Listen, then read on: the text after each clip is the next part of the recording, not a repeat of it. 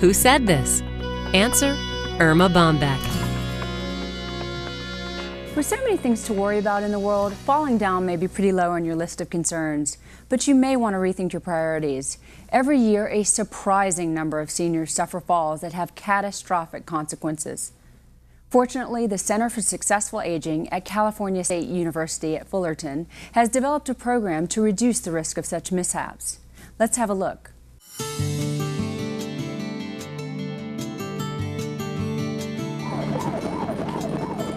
It's a startling statistic. More than 10,000 people over age 55 die each year in the United States as a result of falls. In fact, falls are the leading cause of accidental deaths among the elderly.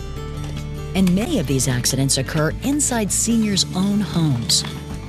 In California alone, an average of 2 older adults die from fall-related injuries in the home every day. That troubling figure prompted the development of a statewide initiative to prevent such avoidable tragedies. Take it up. All right, let's just fly. So that you want to practice your good walking posture, your good standing posture, and you want to keep your eyes up and practice eye glances down and up as you come through the spiral. Now, this is another good example of working with variables in our environment where we have some obstacles that are moving around us. So this is a nice way to use... It is a program designed specifically for older adults who have balance and mobility disorders.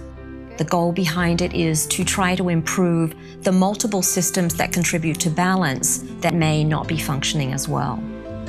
Out and in. Older adults just love the program. It's a lot of fun. They see the functional relevance of the program very quickly. Our instructors do a very nice job of always explaining to them why they're doing a certain activity and how that activity is going to help them do things during their daily life. So it's very much built around a group-based component, so there's a lot of social support from a group-based environment. Dr. Rose is a kinesiologist, a specialist in the science of human movement. Through her research on balance and mobility disorders, she realized that people could be rehabilitated through a variety of techniques and exercises. Okay. The result was the creation of FallProof, which focuses on 5 major aspects of balance. The first component of the program focuses on center of gravity, training seniors to move through space while they perform weight-shifting motions. Good. Yeah. The second component of the program focuses on multi-sensory exercises that help stimulate vision, touch, and inner ear functions. And look as you go. Participants learn to react to cues that will improve balance. Then we're going to continue over here. Next comes partial strategy training. Here, clients are helped to relearn physical movements and techniques of balancing that they may have lost over time due to inactivity. Yeah, that's it. If it goes outside the program's fourth component involves something known as gait pattern enhancement and variation.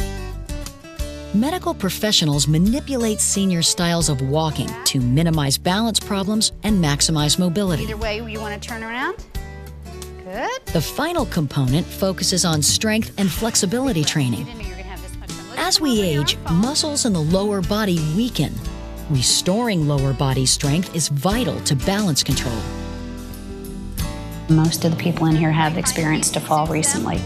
It helps them regain their confidence. It helps them build their strength. It helps them to learn that there are things that they can take control of in their life, specifically strength training. I'm going to the mountains and I'll be going down a road, which is, you know, mountain road is dry roads. I take my cane with me, but I feel confident. Is that satisfactory? Yes, absolutely. That's to become certified, FallProof instructors undergo a 6-month online training course, followed by a 3-day certification workshop. So when we get to the end of the line, we don't want you to... This preparation enables them to better understand the wide range of needs and challenges that participants bring to class. Your body, there you go. We have a variety of situations that are present in class, most notably Parkinson's neuropathy, which affects their ability to perceive through their feet. Marguerite is hearing impaired. She's totally deaf. We have had a lot of success with her. There were things that she did that I thought she might not be able to do because of her hearing impairment, but she has adapted very well to the environment. She uses her other senses to take in information. As you noticed on the foam, she was having a lot of difficulty on the foam, and that's because of her vestibular, her inner ear was not processing because of her lack of hearing. So in that regard, whereas she will never regain hearing, but she will be aware of what we're doing through the retraining.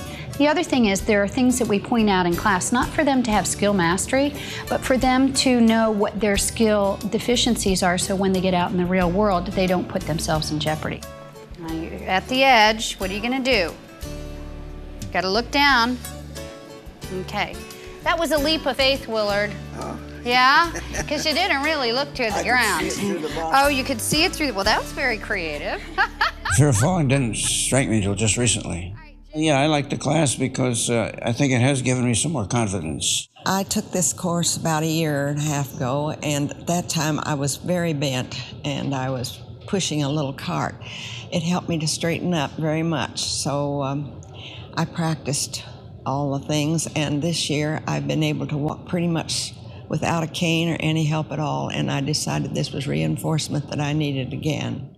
I got motivated because I had vertigo, and I was very scared of another spell from it. But I haven't had anything since, and it's given me more confidence in what I do now. Even friends and family members are impressed with the FallProof program and the results they see. I was just here because my mom was in the class, and I felt like, you know, I wanted to see what she was doing, and I wanted to see how it progressed and just the whole training program that they had here. So it was just a fun thing for me to kind of watch my mom and watch everybody else, you know, go through these challenging little exercises.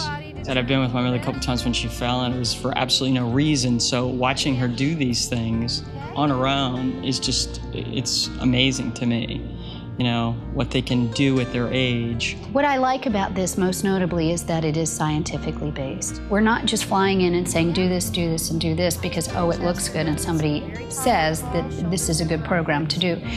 This is all very controlled. And the most important thing is that Dr. Rose has spent a lot of time researching what is appropriate for certain populations.